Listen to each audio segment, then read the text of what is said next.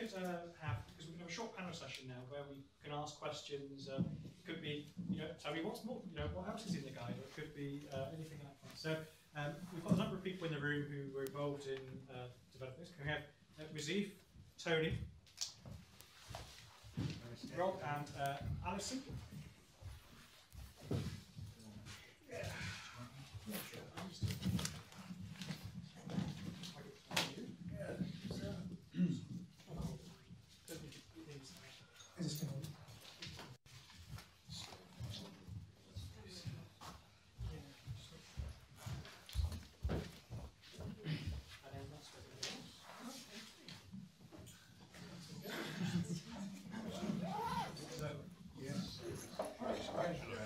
All right, so here's the panel session. Before I let the panel members introduce themselves.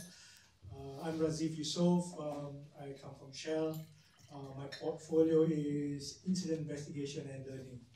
So it just so happened 2 weeks before my team, which consists of incident investigation and learning folks across Shell, we were supposed to have a face-to-face meeting, and Energy Institute launched the guide, right?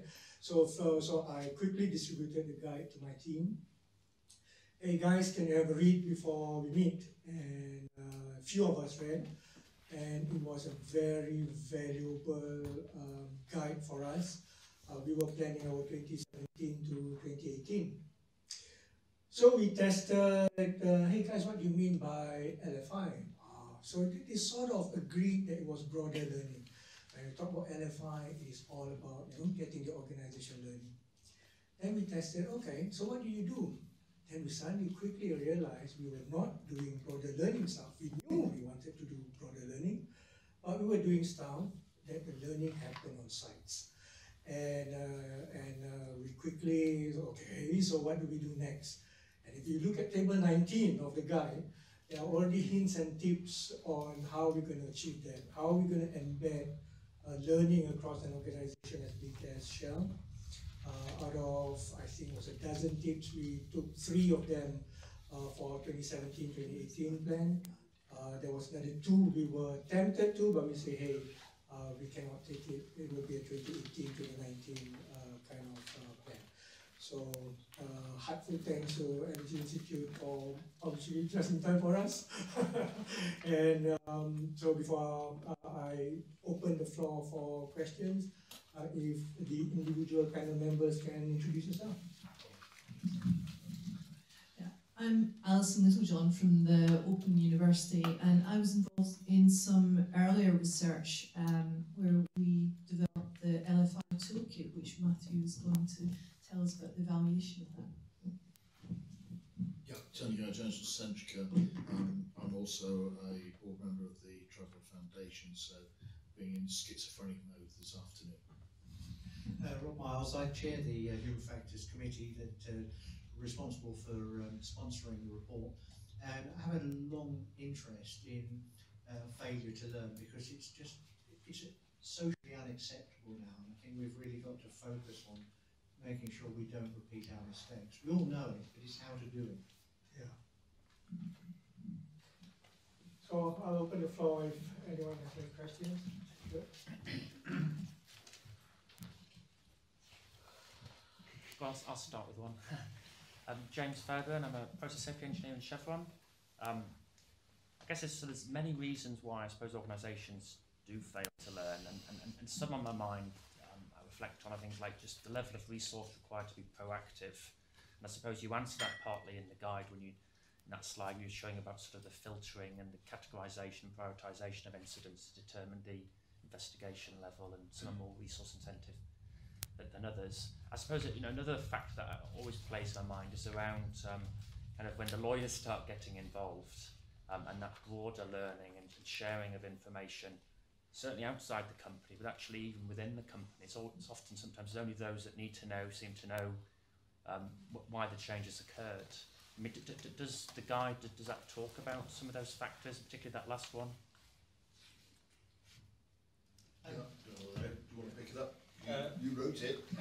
Yeah. First of all, absolutely right when you're saying that. the discussions that we had in this room while we were developing this guides about, how do you deal with the legal stuff and all that lot. It was brilliant to see lots of people coming up with great ideas as well. So I'll hand over to Ed, because you wrote the stuff and dragged it together. Well, I'll certainly cover what's in the guidance. So there are, that aspect is addressed quite early on, because it is seen as a potentially significant blocker. And we did have quite a lot of ideas, tips, if you like, for ways around it, none of which are 100% foolproof. They're things that will improve the sharing rather than get around that issue completely. But I mean, things like turning events, anonymising them, turning them quickly into perhaps slightly more generic, but you're focusing more on the hazard and how to prevent that occurring and the causal and consequential issues. You're taking the names away, taking a lot of the context away, which in some ways dilutes the value, but at least it puts some information out there quite quickly. That was an example of something that companies are doing at the moment. But perhaps I'll pass over to the rest of the panel who might have other specific tips on that. Our work has focused really on the people. When you disseminate learning from incident investigation, then how can you encourage and motivate people to be part of that process?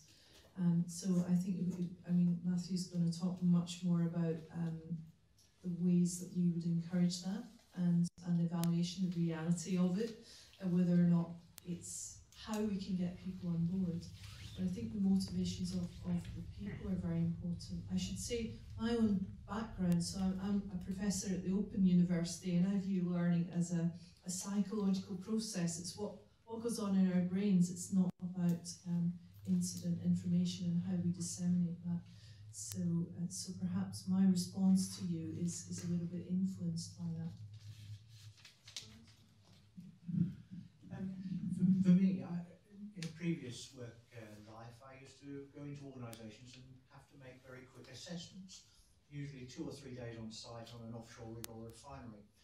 And I learned that looking at a previous incident and how they responded was one of the best indicators if you only had one thing you could do in the time you were there.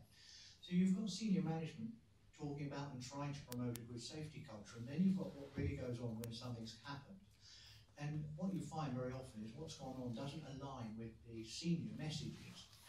That's not to say the senior message isn't honest, it's just that there's a significant gap between the intention and the reality. And so what I would do is look at the intention, the stated policies of openness, learning, response, sharing of information, and then walk the incident with people and say, well, were you told what happened? Were you invited to participate in the investigation? Have the lessons been made available to the other sites? All the things that you'd expect to see. And then just do a gap analysis between those and the stated objectives. Because the reality of that was that often people in senior positions were quite horrified by how different what was actually going on was what they thought. I started with a prejudice that they would know there was a big gap and that there was some intention in that.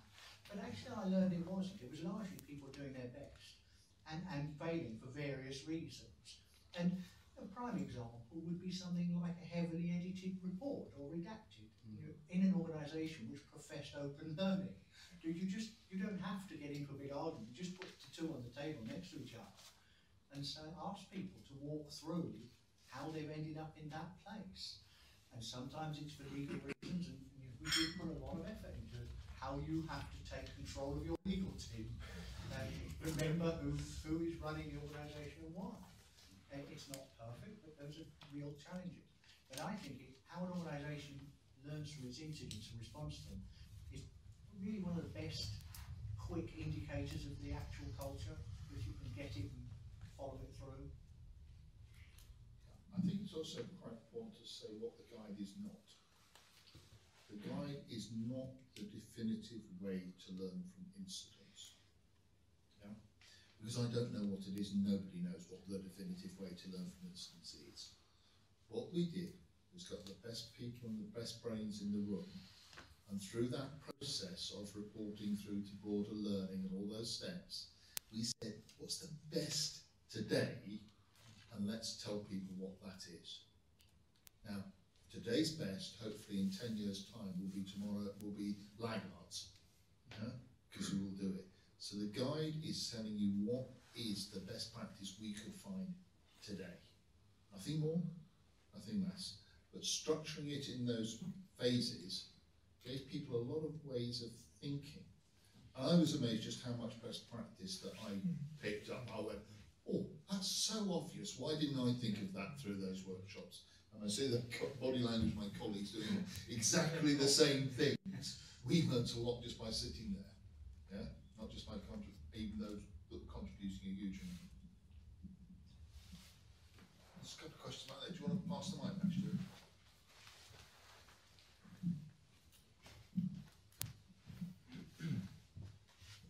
Hi, good afternoon, Al-Qurtar.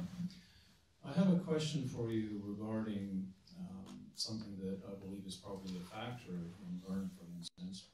Is we do a lot of investigations, we review the investigation reports, generate corrective actions, etc., etc.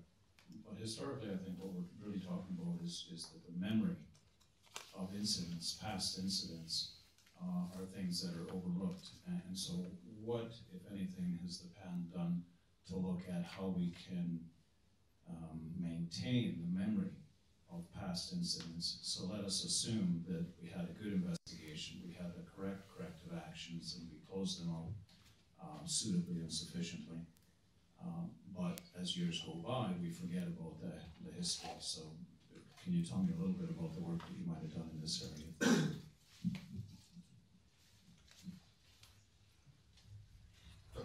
Okay. Do you want to use your mic? Oh, okay. All right, cool. Yeah, I think it's a really good question, so thank you very much for asking it. And that concept of corporate memory, it's amazing. It really hit me 15, 20 years ago. I was in a meeting somewhere. I think it was what was then the EMP forum, and we were talking about Piper Alpha. And one of the guys said, "Yeah, it was really bad. What company was it?" And I said, "Yours."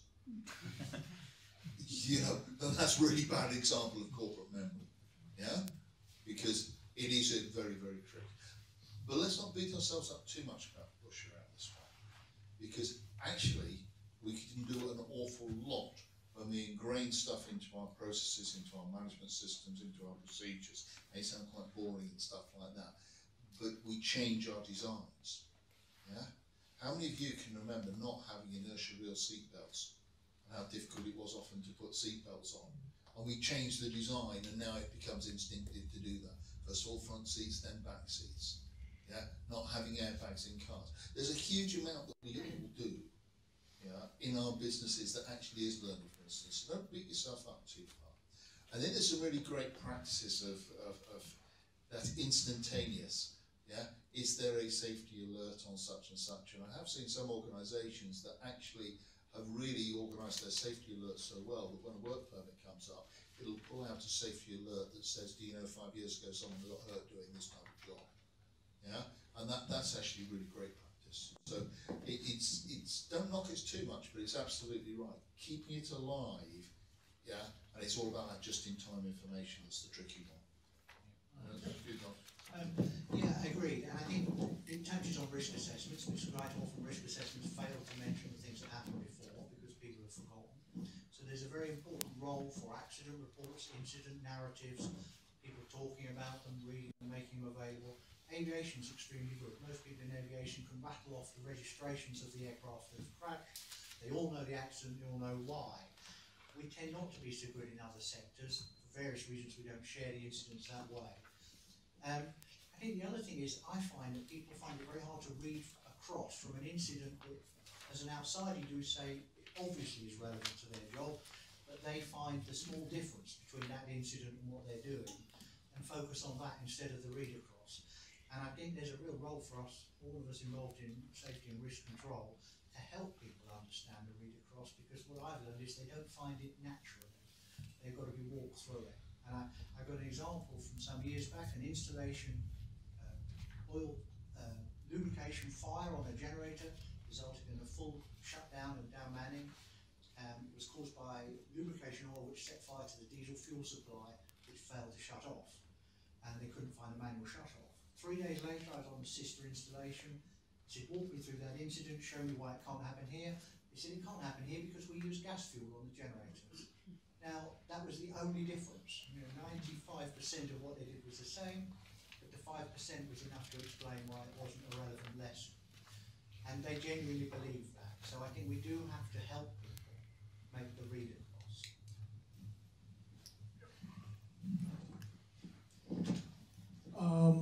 If you look at the guide towards the end, there is some guidance on how you can embed the learnings in your organization. And when my team met, again using the guide, one of the stuff that we can do that embed learning, so that as soon as you leave the company, somebody comes in, he or she can learn from a particular incident. So we found one tool that was already having an evidence of that, which was our electronic permit tool. So if you want to do confined space, then something will pop up in the system saying that, hey, there was an incident similar to what you want to do. And it's just a short synopsis. If you're interested, you click on it and then you get the detailed information. So that's what was available. When we read the guide, then we saw that, hey, there is a group of people in Shell that we do not have enough conversations with. These are the technical folks, or either mechanical engineers or the turbine folks. After the meeting, we engaged them, and then they are so hungry for incident information. So this is very, very recent. Huh? So it is all arising from the guide. So what we did was, arising from the conversation, we then link my learning from incident database to their SharePoint site. So whenever an incident pops up, before you upload the learning, you click, this is a mechanical engineering discipline, and then it will automatically go to the SharePoint site. And the mechanical engineers now can see the most recent learning from incidents that come up for them. So that's how the guide helped us when we took out table 19 and started to look at one by one, we believe these are good stuff. What can we do, and how can we use this guide, and what can we do? And it has proven itself, at least in 2 occasions for us in the past few weeks. So from our own perspective on how people learn from incidents, we've been particularly interested in what are the indicators of learning, and how can we see that people have actually learned. So some of the materials that we've developed and worked with have involved team managers talking through incidents and trying to help people understand the relevance to their work, especially if it's not an incident that's directly on the site or from another site. So it's through that reflection and thinking about how can I change my practice, and how can that change in practice be permanent, that we embed the learning within people's work. And something that no one has mentioned so far are contractors. So the role of the contractors in this process. Are they part of the process? Are they reporting incidents in the same way? And so I think that's an important area that we need to focus on.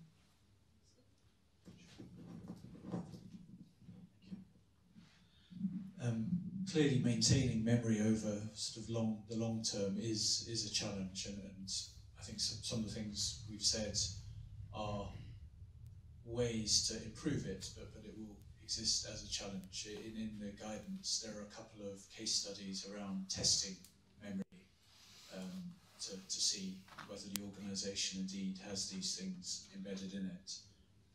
So those could include things like changing a previous event in a way that the scenario is a bit different, but it still has the same challenges, the same decision-making issues, within it and seeing whether people make the same mistakes again, or if they generally, the organisation and the people in it have indeed learnt. So there's a few examples and case studies like that in the guidance.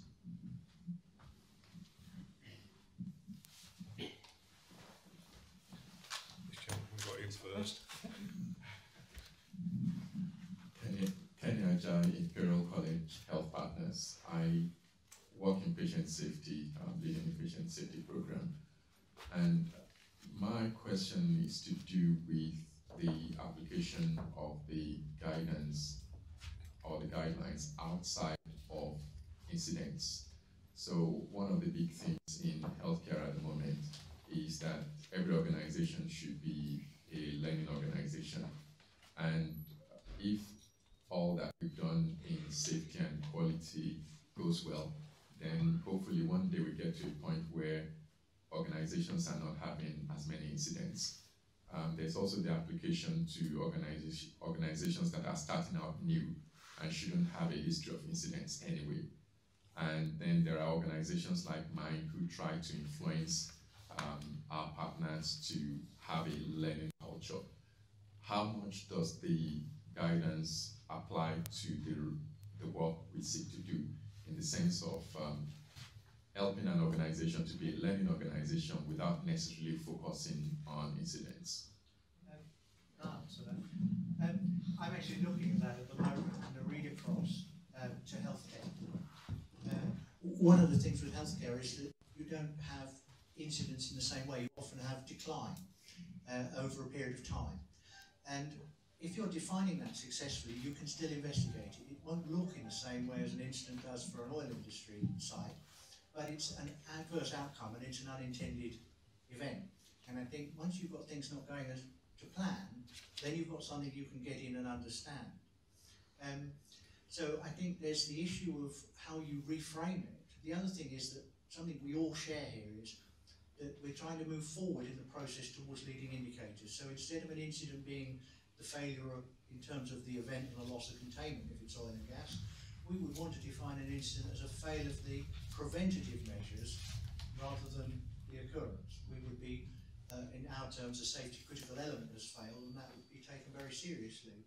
And if you look at air traffic control, they don't monitor mid-air collisions, they monitor separation because they're working a long way ahead of events. And I think that's one way of looking at it. You move forward in the process and you look for failures that are the precursors to the event, not the event itself. That's your target, and you're trying to get ahead in time. That, by the way, is a lot easier said than done.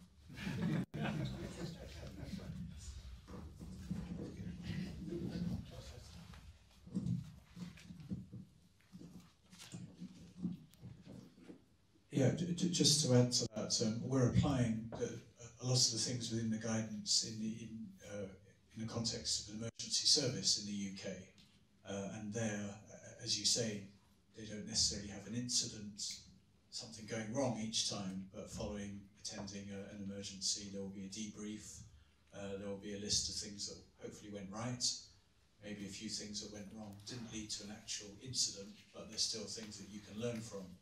So when you add up things like that, plus exercises, etc., there can be a lot of more information out there which an organisation can learn from over and above incidents.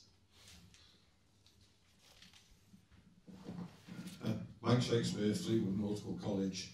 I work with the Merchant Navy at the moment, but three things that have been mentioned recently: memory, learning and confined spaces. Now, we all know about confined spaces. There's legislation, there's regulation, there's company procedures, there's risk assessments, there's permits. Everybody in the Merchant Navy has to do a confined space entry training course, and we're still killing people. Is there any help in here to deal with that human element disconnect?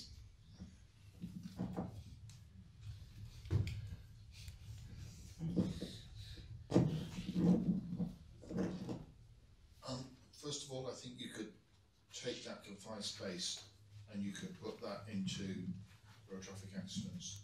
You could put that into a working from heights. There are a number of excavations.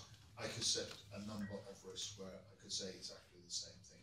So So I think your question is more generic of that. And I think what came across is things like classification of human error. So do you actually know what type of human error is causing most of those? And if you don't, then maybe that's your first step to find out. If you do, then if it's a violation because they're trying to get things done quicker, that's very different to if they just forgot what to do. So your first step is actually going down the causal chain, and the guide is very strong on telling you what is the causal chain. It's got that chain in. Find out what your human error is, then find out what's the underlying precursors that are creating that event. So it's actually, it seems relatively straightforward and simple, but it's structuring some stuff and data to say that you can do that, and I'll talk more about that later. So come and have a chat afterwards, and after my presentation, about how you can structure data so that you can have different conversations. And I think that's what you need to do. If you just focus on the, oh, somebody's died because someone's died in a confined space, fall from height, road traffic accident, you're talking about the event, so probably the wrong conversation. I think the guy's quite strong on that. I just add something. I share your frustration about confined space, and you know, in agriculture sometimes it's a family that die in the confined space. A brother goes to arrest another brother. It's very tragic, and it's very, very frustrating that these incidents are repeating, and we're still not really getting to the bottom of it. You know, one of the reasons we're here is because we share that frustration over a number of types of incidents. And the number of people who fall, we've all grown up with gravity. We should understand it by now. But there's something that means we don't, and that is about reminding people, refreshing, constantly reinforcing. Now, I know in merchant shipping, people don't think that it's going to go wrong when they go into confined space. They have a belief it's all going to be fine. And we really fundamentally have to change that appraisal of what's going to happen, in the same way we have to change their appraisal of driving too quick. Because it will go wrong. I think we have to address the human factors in the behavioral and risk tolerance aspects as well. We need to talk a lot about, you know, my perception of risk and your perception of risk are two totally different, and some are based on education and knowledge, and others are just preconceived conceptions. And if we don't address some of that as well, then we'll never get to it. That's a very important point, because I did do an analysis of confined space entry fatalities recently. And over half of them were people who'd been in the job less than a year. And that tells you a really important thing, that whatever was going on across all the sectors, they were not being given the experience of the older people to how to avoid what was happening. So there was already there something going on. The other thing was that about half the fatalities were people who'd got to help. It wasn't even the person who had the accident. Yeah. So there's a whole lot there about informing people about how dangerous this is before they have the accident. Isn't it also a case that in the old days you could have accidents, hopefully not fatalities, and you'd learn by them? Nowadays, nobody's allowed to have accidents because HSE come in and knock you on the head. So now people have to learn. That's why I spent my time doing, is trying to teach people about all the accidents I did in the past and trying to get them not to do them now, because they won't get away with it. Well, actually, I'm quite glad we're in that situation. Yeah, I do remember a very old Association of Drilling Contractors in the days when somewhat risque cartoon calendars were there of two rather scantily dressed girls heading to a nightclub going, "My can't be a driller, not enough gold and too many fingers." Yeah, was the comment behind that. And isn't it great that drillers actually have all their fingers now? It is actually part of our success. Yes, it makes it more difficult in terms of experiential learning. Of course it does. Yeah, but that's actually a good thing. You should be really proud of it as a profession. Yeah, how many of your organisations set a fatal accident target? Yeah, it's absolutely absurd, isn't it? Yeah. But 30 years ago it wasn't, and that's something that we should be massively proud about. Yeah, there's a long way to go. Yeah, you're absolutely right. We should celebrate that it's hard to experience accidents, but we have to find a replacement. So I guess this emphasises the importance of people reflecting on incident information or incidents that they weren't involved with or weren't part of their organisation, and thinking about how that impacts on their practice, so that they're reminded of the importance of practice being a particular way. We've got time for maybe 2 more questions or so. We've got a question here from Lee. There were a few hands that went up over here earlier. Was only, if you have a question, maybe if you put your hand up, just we can try and get round. Okay. Yeah. We might not be able to get all of you. I've got a very quick question, Lee Alford of European Process Data Centre, about the potential blocker of different languages in a multinational company as far as broadening the learning. Do you want to say just a little bit about that factor? Well, I'll come in a little bit. Shipping industry and aviation have had to deal with that. I mean, it's a real challenge. I know a shipping company that have no reports from some of their vessels, and they know the incident rate is roughly the same, but the nationality of the crew is different. There are very, very strong cultures, and I think the first thing is you have to know that. You can't take what's going on at face value. You need to understand the culture. And the lesson from shipping is whatever you do has got to fit with the culture of the crew, because you can't force them into doing something different. If they're a very social culture, they come from the same village, or they're all related, as often happens on board a ship, then whatever you bring in has got to work for them. You can't go in conflict with their belief system. And that's quite difficult, and that is where this is going to go.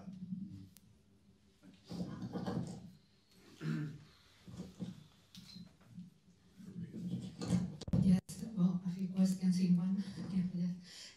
For one is the industry of oil like us having gone to a database like a Skyberry or something like that, or a tool really to learn from generic events, so it's useful for everybody. And then another thing is just culture as well, how to deal and to set it right so it doesn't delay the process or impede the process of investigation and of analysis.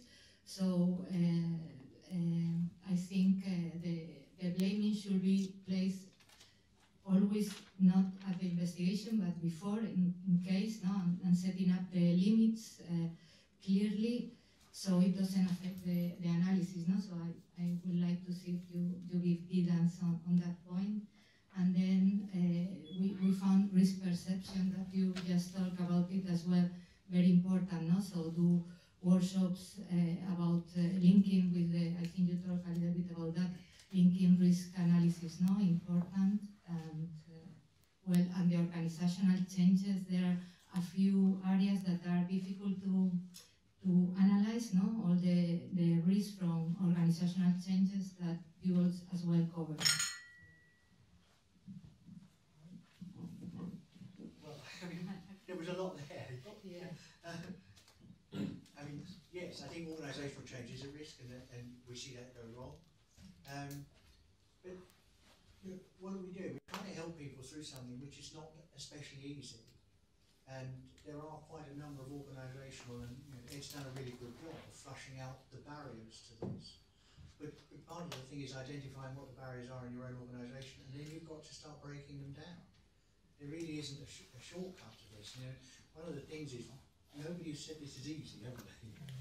And when we had those workshops, we all came here, I have to say, I reflect myself, we all thought we knew a fair bit about this. It wasn't quite the way it played out, was it?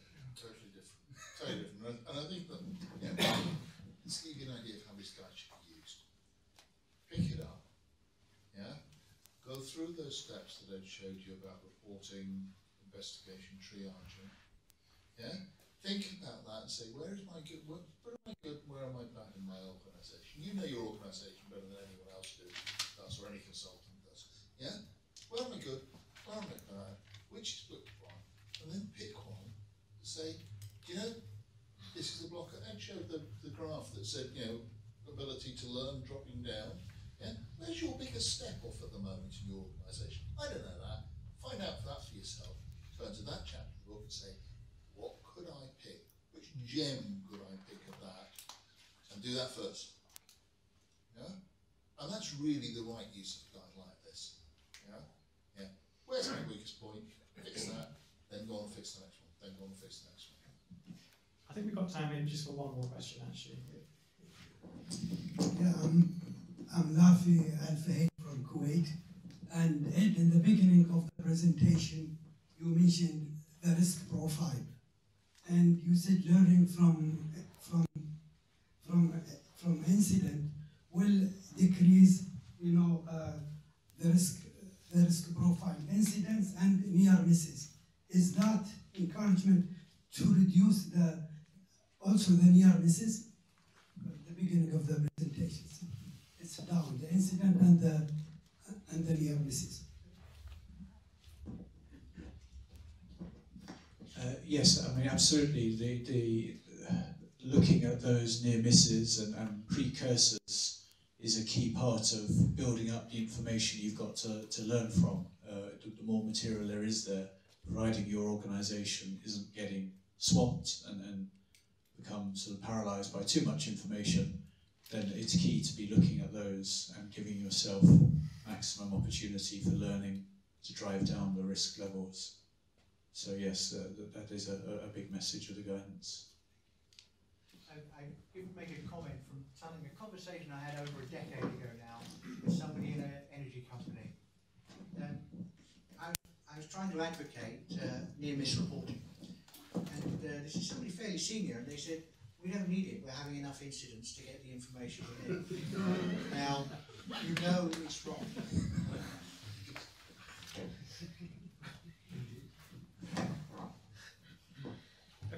Okay, last question, and then we'll have to move on to the next speaker. Thank you very much. This one is a question relating to a study that's currently being undertaken by a gentleman by the name of Charles Cowley. Is the work that he's currently doing, and I actually am scheduled for an interview with this gentleman, is that something that is an extension of the work you've done, and is there a follow-up report that will be published, or some publication that will be... Stuart, because Stuart can tell you what about that. We're actually funding his study. Yes. So it's not a follow-up, it's a separate piece of research that he's independently undertaken, but we have decided to fund it because we see merit in that. Okay. So from that there will be obviously what's a PhD, so there will be a thesis, and we'll take a look at his research afterwards and see if there's something that we can do with that to make it more. I thought it might be like that's right. Thank you. Okay, well, just whilst I'm setting up, actually. Well, excuse me, I'm sorry. We could probably just let everybody here know that study relates to how safety leadership helps prevent incidents, and that's why it's interesting. So the study that we're referring to is looking at the almost paradox between different ways of if you have a high reliability organisation, often you think of that as being adaptable. It can see problems and adapt and resilient. That in a way is almost a paradox when you look at the classical way of seeing how a well-run organisation is one with a strong command and control structure. There are two very different ways of thinking, and so the research is looking at how do organisations, how do leaders in particular, flip between those two modes of thinking from being very much command and control to trusting people to make the right decisions, to adapt. That's Einstein anyway. Well, let's thank our speaker on our panel.